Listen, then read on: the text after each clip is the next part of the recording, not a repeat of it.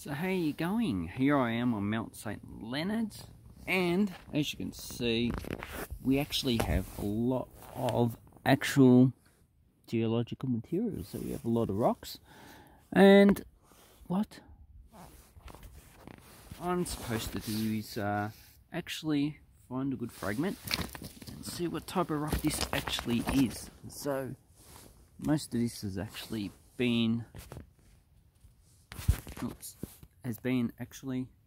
eroded, so you can't actually see that much of the texture, but sometimes you can actually get, some of the actual material. So if you can see here, we have, looks like a fine matrix with actual quartz. I actually have a better sample here, so you can see the actual large quartz crystals. And so what we need to do is actually identify what this rock is. So there's actually a few prospects. There's rhyolite, there's rhyodacite, ignimbrite. Oh, all the rhyolite and rhyodacite is ignimbrite. That means it's actually welded tough. It's been recrystallized. There's metamorphic hornfels and the Devonian siltstone. So which one could it be? Well, if it's rhyolite, it should actually be a white color. But as you can see, this one's dark color. So, and the actual mudstone is pretty much a dark color. This one has large crystals. So there's another prospect, is that this is a metamorphic hornfels. So that's what I believe it might be, but I need to actually get confirmation on that. Because on the geological map it does have these in succession. Towards Melbourne you've got the actual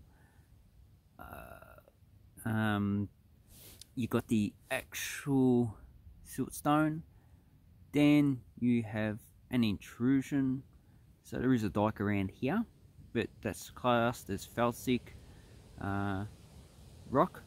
They actually haven't classified it as granite or anything like that, and that's most likely granite because the actual volcanic rock around here, which is Devonian as well, is Upper Devonian, which is rhyolite or rhyodacite. So it's actually quite a white color.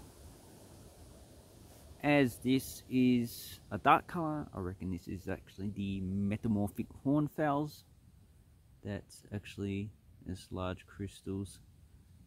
So this is probably the actual, could be wrong, don't know.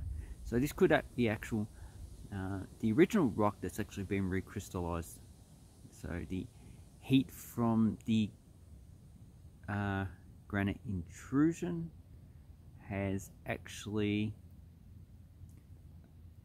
which is exposed down south, has heated the actual sedimentary rock and caused it to actually change into a hornfels. So anyway, in another video I will confirm or deny what this rock type is, because this is actually part of the learning process. You're going to get it wrong, and eventually when you consult an expert you'll get it right. Thank you and goodbye.